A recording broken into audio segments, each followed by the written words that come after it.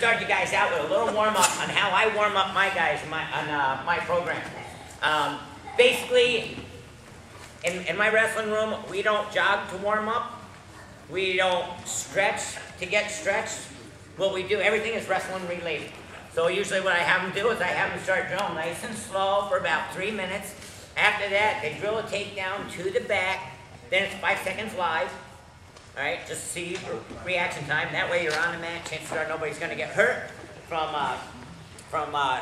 know. And then for as far as stretching, we'll get a guy in like a power half and just roll it up a few times. We'll get a one-on-one wrist. Have the guy rotate it out as he does. Follow through with a hat just to loosen them up. As you said, right here. Just a couple little warm-up things that we do. Flat stomach.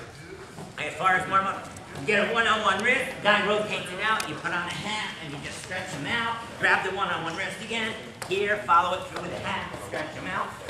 Grab the one-on-one wrist on the other side as he rotates it out. Half, right here, as he rotates it out. Half, just stretching them out, all right?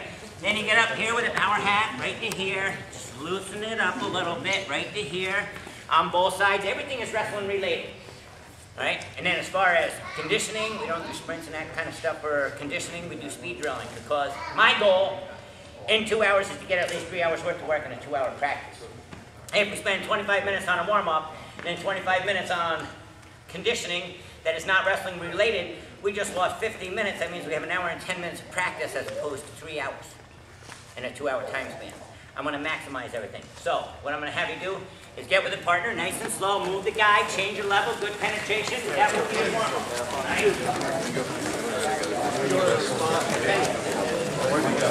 If you don't have a partner, raise your hand, keep it raised until you find one. If you can't find one, get in a group of 3.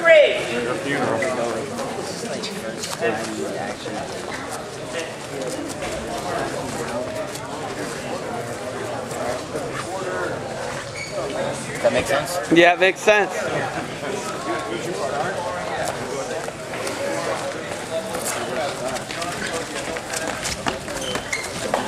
Make sure you don't land in